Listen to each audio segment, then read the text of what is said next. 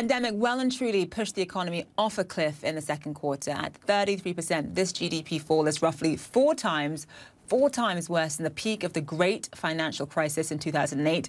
Even going back to the Great Depression, the U.S. economy only contracted 13% in 1932. Those downturns were devastating because how long they lasted. Just how much pain is ahead will certainly depend on the speed of the recovery. Tomas Philipson served 3 years as acting chairman of Donald Trump's Council of Economic Advisors before stepping down in June. He joins us live now from Fort Lauderdale, Florida. Thomas, thank you so much for being with us. So what do you make of these GDP numbers? Is the worst over yet, do you think? Well, it's a huge number, obviously. It's 3 times the worst we've seen in 1958. It's about 4 times what we saw in the Great Recession. The thing that people miss, I think, in this number, in this report, the number that stood out most to me was that disposable income has gone up 45% in this environment in the last quarter. That's a pretty remarkable thing. So people have actually gotten richer due to not their private income, but obviously the transfer payments from the government.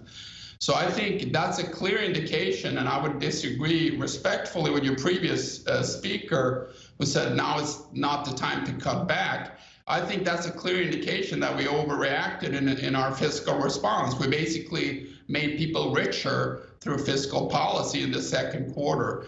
And, you know, there's a role for government insurance for these big shocks that affects everyone. But this is like having a car insurance where your Hyundai get replaced by a Ferrari once it gets hit. And I think that's kind of indicative in this number. It's also an insurance where your kids are paying the premium, but that's a different story we have to deal with in the future.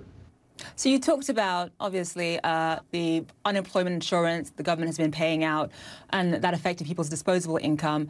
That money runs out this week. So what do you make of, you know, what Senate Republicans have proposed in terms of stimulus, and what more do you think the government should be doing to stave off further economic declines?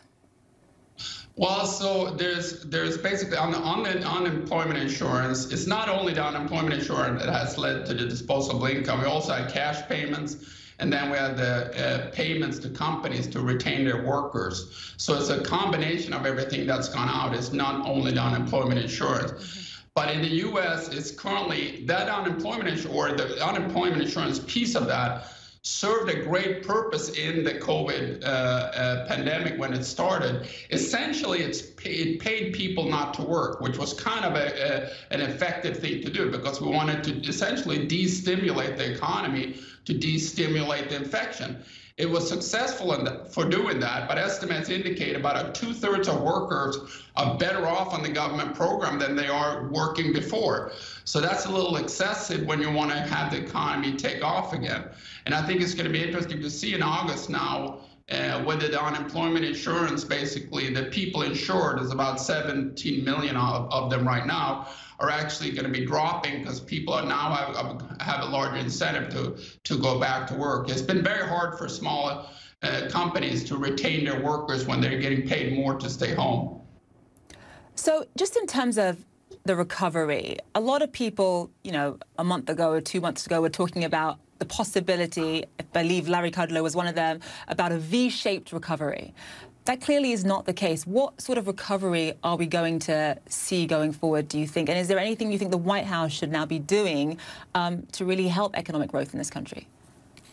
So there's a couple of things here. One is that there's way too much attention, I believe, in my opinion, being paid to the government's role in this. This is really the private sector driving this pandemic in the U.S. And you saw that in March where, you know, people stopped going to restaurants way before their governments banned restaurant attendance, etc.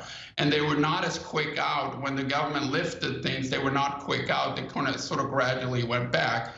So it's not just government policy. Again, you see this in Washington and California in the U.S., very stringent policies, but they still have these surges of cases coming back.